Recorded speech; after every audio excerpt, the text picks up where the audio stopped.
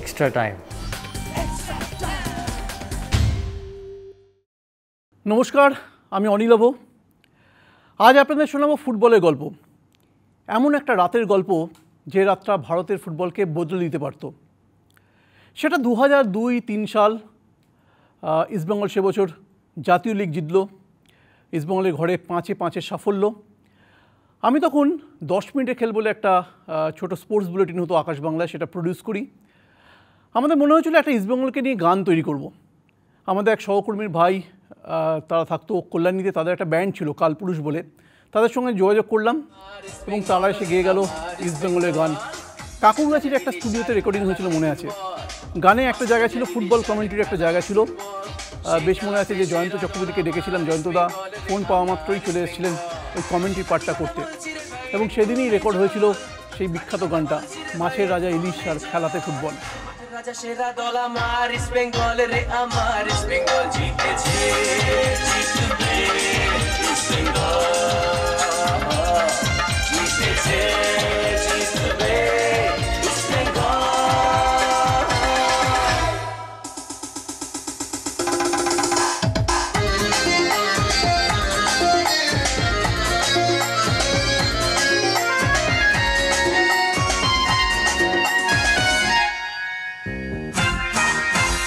রামা শ্যামা যদু মধু এলো গেল কত, মাঠের ভেতর দাপিয়ে বেড়াই আমরা বাঘের মতো।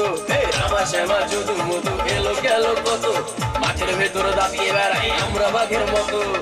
বলে বলে রাখতে রে ভাই হই না যে হাল, বলে বলে রাখতে রে ভাই হই না যে হাল। কাটিতে বুলেট শটে ছিঁড়ে ফেলি জাল রে, ছিঁড়ে ফেলি জাল। জিতছে, জিতবে ইস্টবেঙ্গল, জিতেছে, জিতবে ইস্টবেঙ্গল। খেলা প্রায় অন্তিম লগ্নে পৌঁছে গেছে। ব্যারেটোর গোলে সমতা ফিরিয়ে এনেছে মোহনবাগান এই খেলায়। খেলার ফলাফল এখন 1-1। তবে ইস্টবেঙ্গল পাল্টা আক্রমণ করতে যাচ্ছে। বল পেয়েছে ডগলাস থেকে বল পেয়ে গেছেন মাইক ওপর এবং ডগলাস নিজেদের মধ্যে ওয়াল খেলে নিলেন। সামনে থেকে ফরওয়ার্ড পাস, বল পেয়ে গেছেন আবার সেই ওপর কাটিয়ে নিলেন মোহনবাগানের ডিফেন্ডারকে। অনেকখানি পিছিয়ে এসে ব্যারেটো তাকে আক্রমণ সাজাবার চেষ্টা করছিলেন, কিন্তু কাটিয়ে নিয়েছেন ওপর। দামি দামি হারলো কত বিদেশেরও মাঠে, লাল হলুদের কাছে হেরে পিছন দিকে হাঁটে। দামি দামি হারলো কত বিদেশেরও মাঠে, লাল হলুদের কাছে হেরে পিছন দিকে হাঁটে। তাই তো বলি ঝড় উঠেছে ধরিস নে আর হাত, তাই তো বলি ঝড় উঠেছে ধরিস নে আর হাত। ছেঁড়া পাল নৌকা তোদের চলবে কত কাল রে, চলবে কত কাল। জিতেছে, জিতবে ইস্টবেঙ্গল। তখন তো এভাবে মোবাইলে গান শোনার চল ছিল না, ছিল হচ্ছে গানের ক্যাসেট, অডিও ক্যাসেট। আমার মনে হচ্ছে যে এই যে গানটা বেরোবার পর, ইস্টবেঙ্গলের গান বেরোবার পর, আমাদের অফিস ছিল আশুতোষ চৌধুরী রোডে, সেটা হচ্ছে বালিগঞ্জ ফাঁড়ির মুখটায়। অফিসটা ছিল দোতলায় এবং দোতলা থেকে পুরো গ্যারেজ পেরিয়ে রাস্তা অবধি লাইন পড়েছিল যে ওই ইস্টবেঙ্গলের গানের অডিও ক্যাসেট কেনার জন্য। এরকম একটা সময় ছিল সেই সময়টা, মানে সেই গানটা নিয়ে বিভিন্ন দিকে বিভিন্ন পাড়ায় পাড়ায় সেলিব্রেশন চলেছিল। যেখানেই ইস্টবেঙ্গলকে নিয়ে সে সময় সেলিব্রেশন হতো, এই গানটাই বাজানো হতো। এবং এই গানটাই আসিয়ান জয়ের সময় ইস্টবেঙ্গলের কাছে কিন্তু একটা মোটিভেটিং মিউজিক হয়ে গেছিলো। আমি কেন এই গানটা দিয়ে শুরু করলাম আজকের অনুষ্ঠানটা, যে কারণ এই গানটা সত্যি একটা বড় ভূমিকা নিয়েছিল ফুটবলারদের মাঠের মধ্যে, মাঠের আগে যখন বাসে করে তারা প্র্যাকটিসে যেতেন, খেলতে যেতেন, তখন এই গানটা সবসময় বাজতো। ইস্টবেঙ্গলের দুজন ম্যানেজার ছিলেন সেই টোরটায়, সেটা হচ্ছে মনীষ ভট্টাচার্য এবং রজত গুহ। ওরা দুজনেই এই গানের ক্যাসেটটা নিয়ে গেছিলেন জাকার্তাতে। এবং আমরাও যেতাম অনেক সময় ফুটবলারদের সঙ্গে বাসে করে প্র্যাকটিস দেখতে যেতাম, দেখতাম বাসে সবসময় এই গানটাই বাজানো হচ্ছে। এবং যেদিনকে ইস্টবেঙ্গল শেষ অবধি জিতলো আসিয়ান কাপটা, যখন আমরা ওই স্টেডিয়াম থেকে, গেলারবুং স্টেডিয়াম থেকে হোটেল অবধি ফিরেছিলাম, সেটা একটা স্বপ্নের সফর মনে হয়েছিল। বাসে এই গানটা বাজছিল এবং ফুটবলাররা নাচছিলেন, আনন্দ করছিলেন। সেই রাতটা বিশ্বাস করুন এখনও অবধি ভুলতে পারি না। 2003-এর এই 26শে জুলাইয়ের দিনটা মনে পড়লেই আমার ওই ফেরার রাস্তাটার কথা বারবার মনে পড়ে। মাছের রাজা ইলিশ আর খেলাতে ফুটবল, সেই খেলাতে সেরা দল আমার ইস্টবেঙ্গল রে, আমার ইস্টবেঙ্গল। খাঁটি কথা বলছি রে ভাই একটুও নেই জল, খাঁটি কথা বলছি রে ভাই একটুও নেই জল। মাছের রাজা সেরা দল আমার ইস্টবেঙ্গল রে, আমার ইস্টবেঙ্গল। জিতেছে, জিতবে ইস্টবেঙ্গল, জিতেছে জিতবে ইস্ট বেঙ্গল।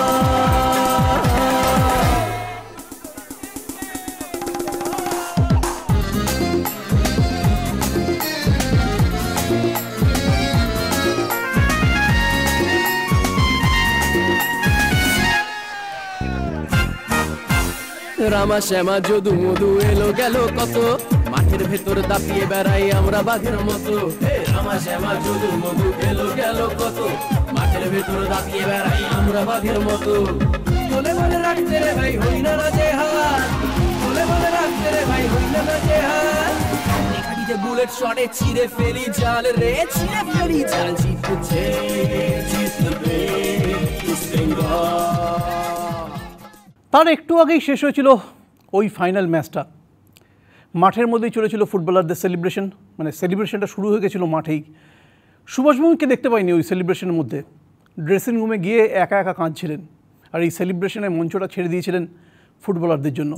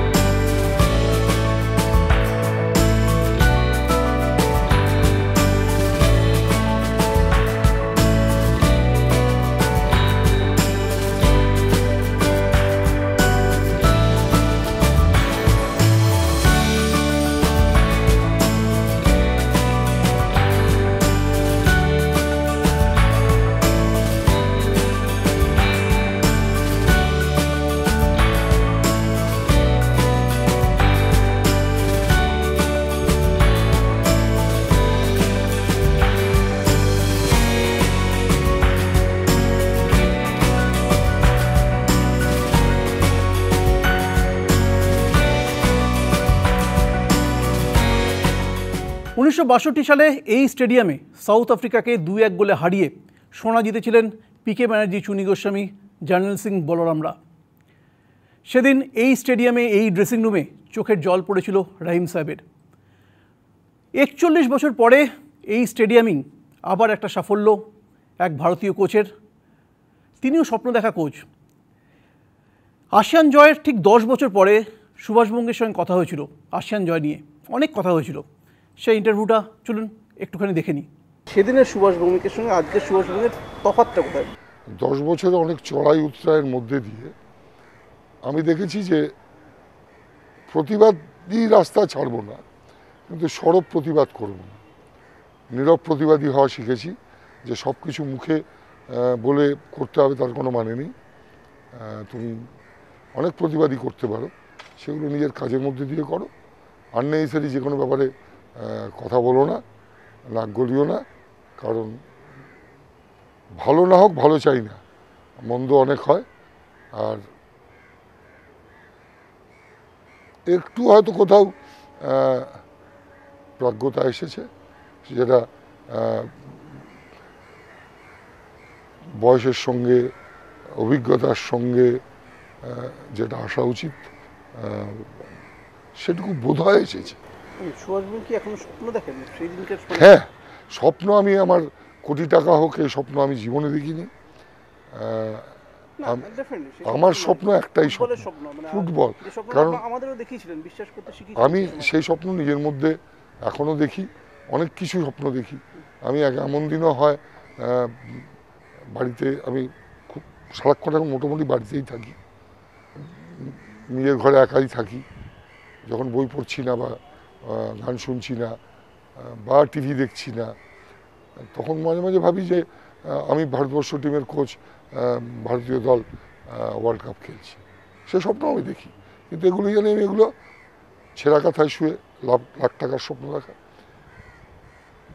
একটা স্বপ্ন খুব বাস্তববাদী স্বপ্ন আমি রোজ দেখি, রোজ ভাবি কি করলে হয়, সেটা নিয়ে চিন্তা করি।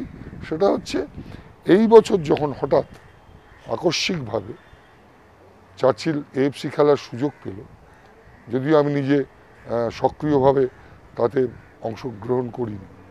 তার কারণ আমি চার্চিল আলিমাকে বলেছিলাম যে দুটো দিকে একসঙ্গে মন দিতে গেলে আমার যা দল, যেরকম অনভিজ্ঞ দল, আমার ফোকাস যদি সরে যায় আমি এদের সামলাতে পারি। তুমি খেলতে চাইছো, তুমি খেলো, তুমি কোচ, কারণ ওনার খুব কোচ হওয়ার শখ হয়, তাহলে তুমি কোচিং করো এফসি টিমটা। এবং কিন্তু দেখেছি তো নিজের টিম কীরকম খেলছে, কোথায় ভুল করছে। দেখতে গিয়ে দেখলাম যে নতুন ফরম্যাট এফসি তৈরি করেছে, এই এফসি কাপের এই যে খেলাটা, এটা কিন্তু জেতার একটা চেষ্টা করা যায়, মানে এবং জেতাটা যায়। তার জন্যে একটু পরিকল্পনা, একটু পরিশ্রম, একটু সুযোগ সুবিধে, এগুলো যদি করা যায়, যেগুলো হাতের মুঠোয়, কিন্তু এমন কিছুই নয় যেটা একেবারেই মানে অলিক স্বপ্ন। একটা এফসি কাপ জিতে ভারতের পুরো লাভটা কি হবে? ধরুন আপনি আসিয়ান কাপ জিতেছিলেন, আমি ওই চ্যাপ্টারটা থাক, ওই চ্যাপ্টারটা থাক।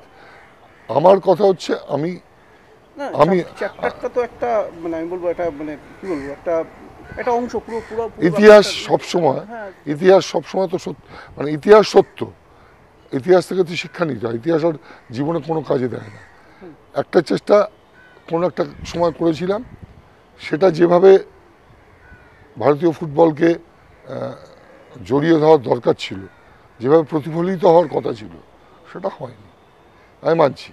কিন্তু আরেকটা যদি এফসি জিতি, সেই সময় যদি কিছু শুভবুদ্ধি সম্পন্ন লোকের আবার এইটাকে আঁকড়ে ধরে।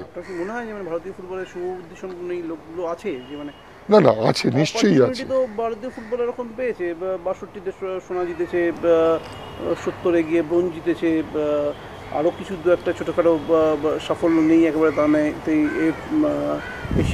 এশিয়ান কাপে কোয়ালিফাই করেছে, আপনার হাত ধরে এশিয়ান কাপ জিতেছে, আপনি কোয়ার্টার ফাইনাল তুলেছেন, আর্মান্ডো কোলাসো সেমিফাইনাল তুলেছে টিমকে। তো এইটার যোগফল তো কিছু হয়নি ভারতীয় ফুটবলে, হয়নি, কিন্তু হবে না কে বলতে।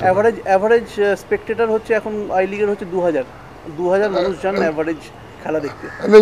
তুই যেটা বলছো একদম, তুই যেটা বলছিস একদম সত্যি হয় না গো।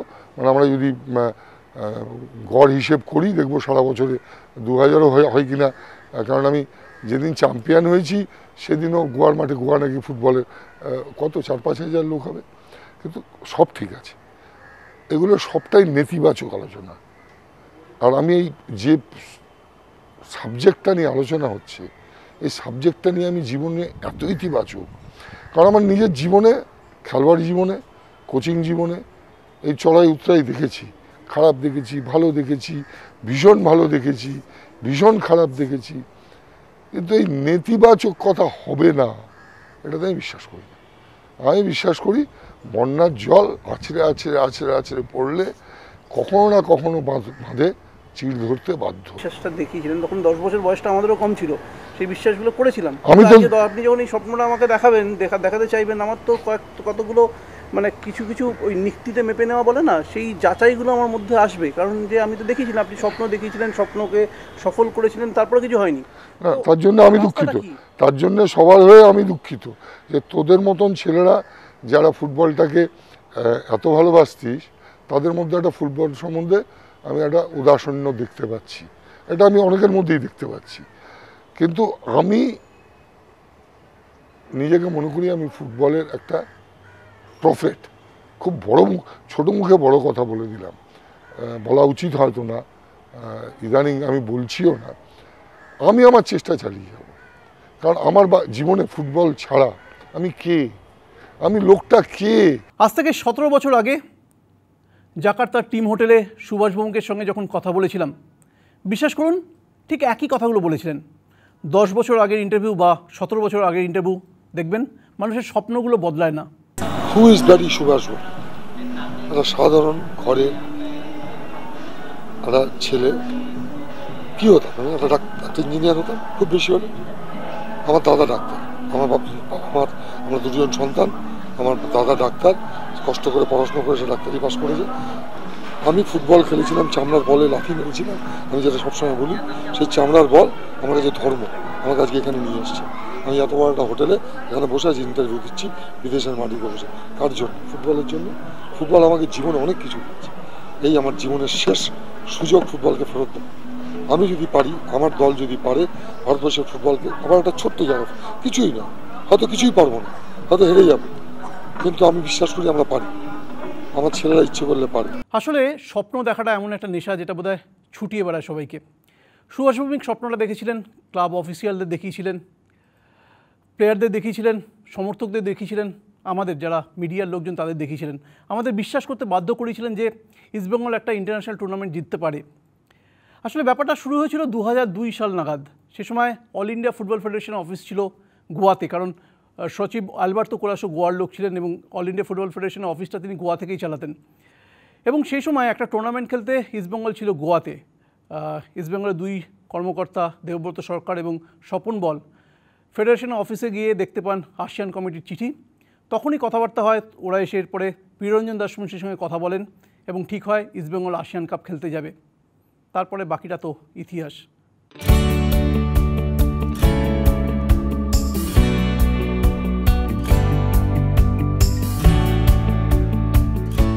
জাতীয় লীগ জয়ী দলটায় যোগ করা হয়েছিল মহেশ গাওলি, দেবজিৎ ঘোষ আর বাইচুং ভুটিয়াকে। মোহনবাগান থেকে ফেরেন বাইচুং। কলকাতা লিগে প্রথমেই মোহনবাগানকে হারায় ইস্টবেঙ্গল, বাইচুংয়ের 2 গোল। তারপর শুরু হয় আসিয়ানের প্রস্তুতি।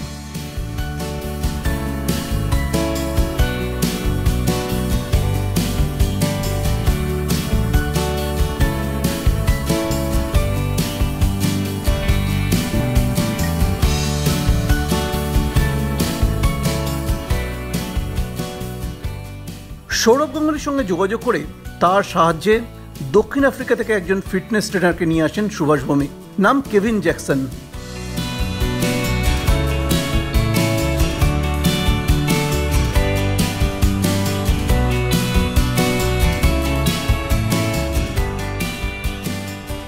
টিমকে তোলেন হায়াত রিজেন্সি হোটেলে।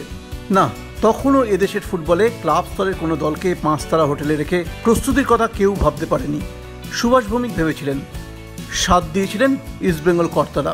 চেয়ে চিনতে জোগাড় করা হয়েছিল হায়াতে থাকার আর আসিয়ানে যোগদানের খরচ। এগিয়ে এসেছিলেন জাকার্তার অনাবাসী ভারতীয় শিল্পপতি প্রসূন মুখার্জি। টিমকে কয়েকদিন জাকার্তায় রেখে প্রস্তুতি ব্যবস্থা করে দিয়েছিলেন তিনি। কলকাতা পর্ব মিটিয়ে জাকার্তাতেও চলল প্রিপারেশন।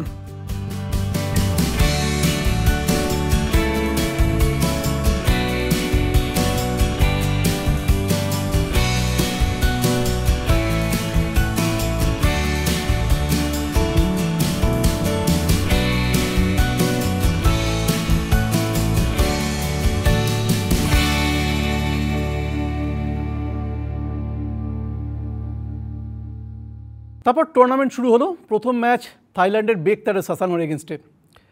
থাইল্যান্ডের চ্যাম্পিয়ন টিম, এশিয়ান র্যাঙ্কিংও বেশ ওপরের দিকের টিম।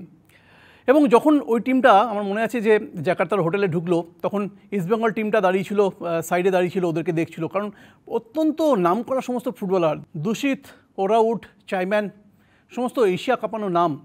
মায়ানমারের একটা টিম ছিল, তারা এসে বেকতারে সাসানোর টিমের প্লেয়ারদের সঙ্গে ছবিও তুলছিল। তো সেরকম একটা টিমের সঙ্গে প্রথম ম্যাচ খেলা।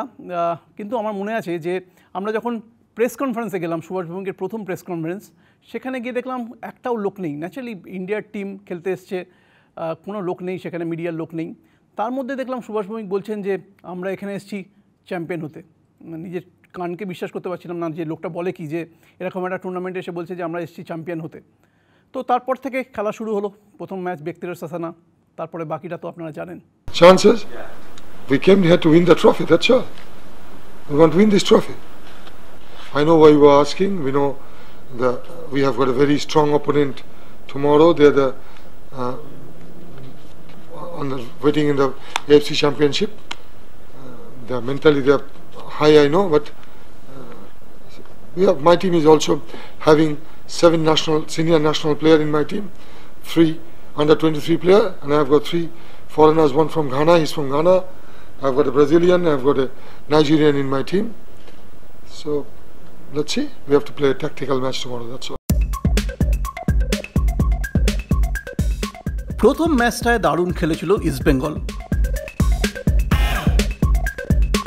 তুলুঙ্গাকে বক্সে ফেলে দেওয়া হলো, একটা জেনুইন পেনাল্টি দিলেন না রেফারি।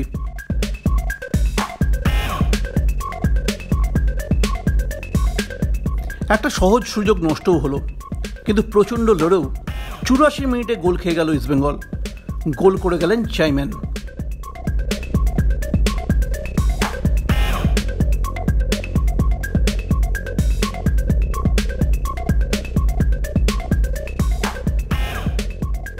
পরের ম্যাচ ফিলিপিন্সের আর্মি 11-এর বিরুদ্ধে।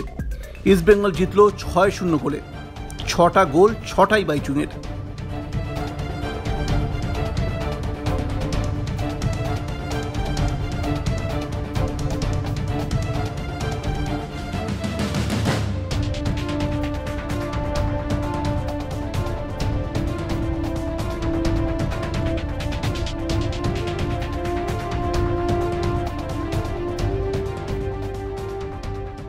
কোয়ার্টার ফাইনালে ইস্টবেঙ্গল মুখোমুখি হলো স্থানীয় দল পারসিতার, ইন্দোনেশিয়া লিগের রানার্স দল। প্রচুর সাপোর্টার বেস, শব্দব্রহ্মই ওদের বিরাট শক্তি। ইস্টবেঙ্গল শুরুতে এগিয়ে গেল বাইচুংয়ের গোলে।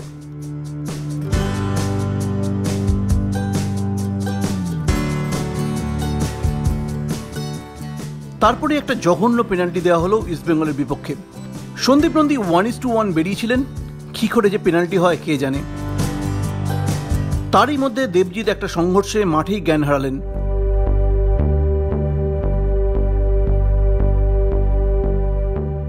ডগলাস সিপিআর জানতেন, অক্সিজেন জোগালেন তিনি। ডক্টর শান্তিরঞ্জন দাশগুপ্ত পুশ করলেন ডেকাড্রন। অ্যাম্বুলেন্স ছুটল, জীবনহানির সংশয়। মুষড়ে পড়েছিলেন ইস্টবেঙ্গল ফুটবলাররা।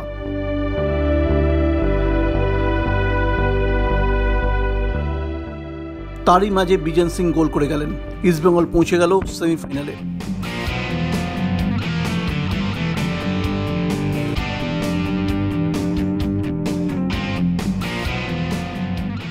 এবার প্রতিপক্ষ ইন্দোনেশিয়ার ক্লাব পেট্রোকেমিয়া পুত্রা।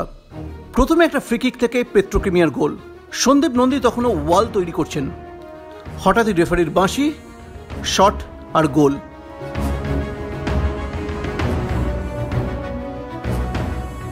গোল শোধও করলেন সেই বাইচুং।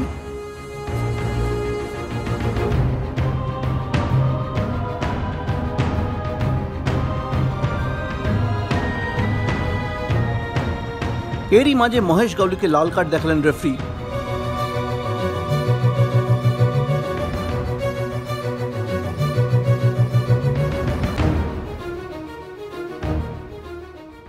পঁয়ত্রিশ মিনিট 10 জনে অসাধারণ লড়াই করল ইস্টবেঙ্গল। ম্যাচ গড়ালো অতিরিক্ত সময়ে, টাই ব্রেকার, সাডেন ডেথ অবধি। আর সেখানে হিরো সন্দীপ। ইস্টবেঙ্গল ফাইনালে।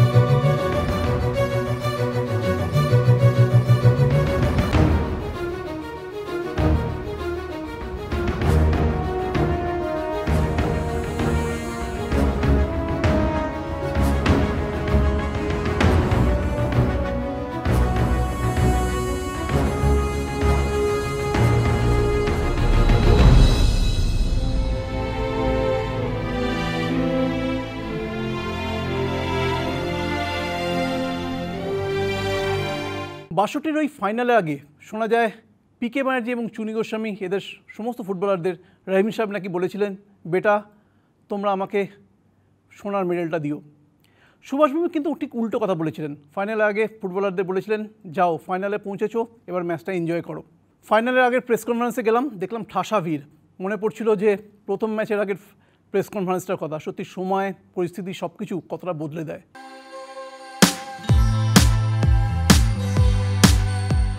ফাইনালটা ঝড় বয়ে গেল। উল্টো দিকে সেই দল বেকতেরো সাসানা। হুগলির হরিপালের একটা ছোট্ট খাট্ট ফুটবলার, ষষ্ঠী দূরে এশিয়ার সেরা ফুটবলার চাইম্যানকে নড়তেই দিলেন না। তারপর গোল এলো। প্রথমে মাইক ওকেরো, বক্সের বাইরে থেকে দুরন্ত একটা শট।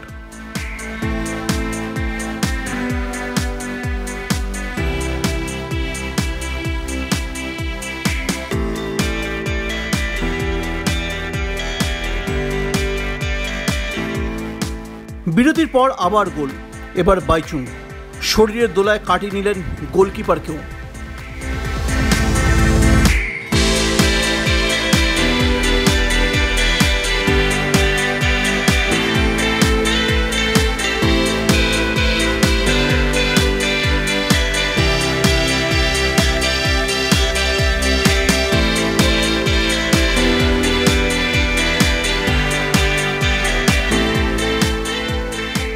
তারপর ব্যবধান কমালো বেগতেরও।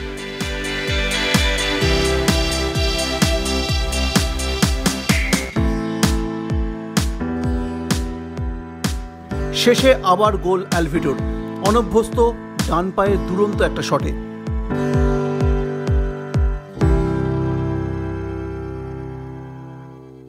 আর ম্যাচে ফেরার শক্তি ছিল না বেগতেরো সাসানার। ততক্ষণে রক্ষণের দৈত্য হয়ে উঠেছেন মুসা, মহেশ, সুরেশ, ডগলাস, সুরকুমাররা। কি অসাধারণ ম্যাচ! ভারতের ফুটবলের ইতিহাসে সোনার অক্ষরে লেখা থাকবে এই ম্যাচ, এই ছেলেদের নাম।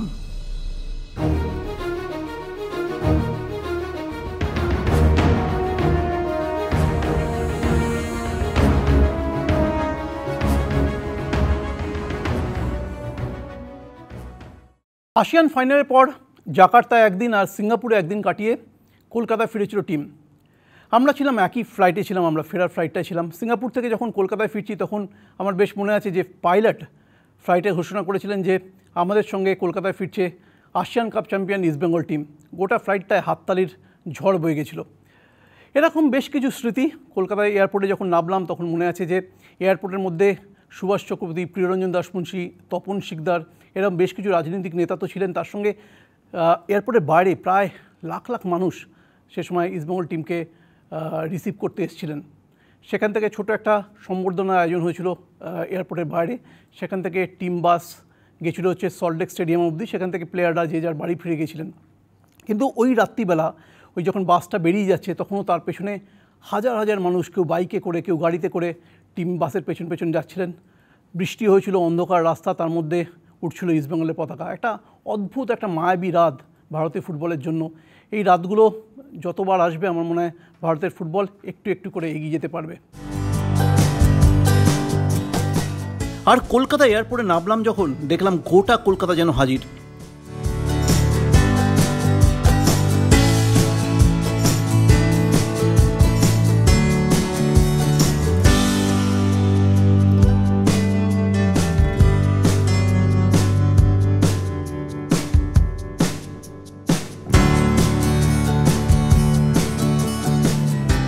সুভাষ চক্রবর্তী, প্রিয়রঞ্জন দাসমুন্সী, তপন শিকদার, রাজনৈতিক নেতাদের সঙ্গে হাজার হাজার মানুষ।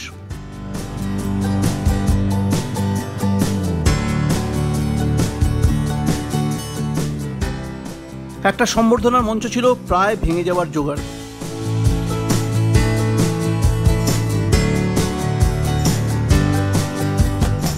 প্লেয়ারদের নিয়ে টিম বাস ছুটল, পেছনে হাজার হাজার সমর্থক। অদ্ভুত একটা ভালোবাসার রাত, আবেগে ভিজে যাওয়া রাস্তা, তাতে অনেক অন্ধকারের মধ্যেও পথ করে উঠছিল লাল হলুদ পতাকা।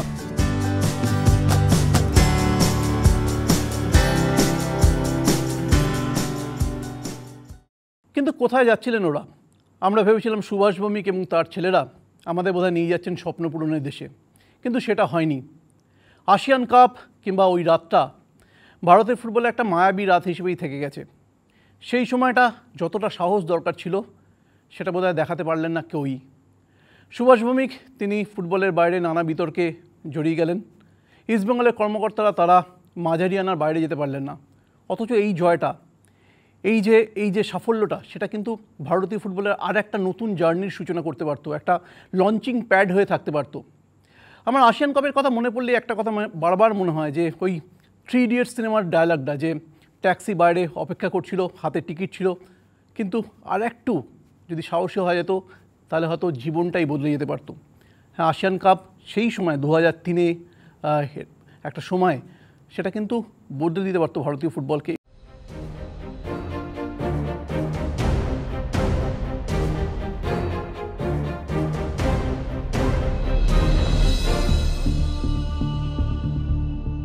এটা সত্যি যে আসিয়ান কাপের ওই জয়টার পর আর একটু সাহসী হলে হয়তো ভারতীয় ফুটবলের ছবিটা বদলে দিতে পারতো ইস্ট বেঙ্গল, কিন্তু জানি না কেন পারেনি।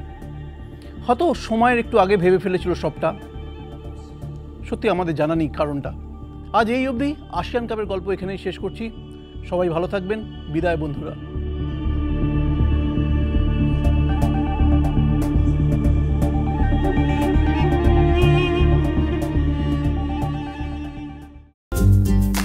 লেটেস্ট নিউজ আর এক্সক্লুসিভ ভিডিওর সঙ্গে আপডেট থাকতে এখনই সাবস্ক্রাইব করুন আমাদের ইউটিউব চ্যানেল। বেল আইকনে ক্লিক করতে ভুলবেন না যেন।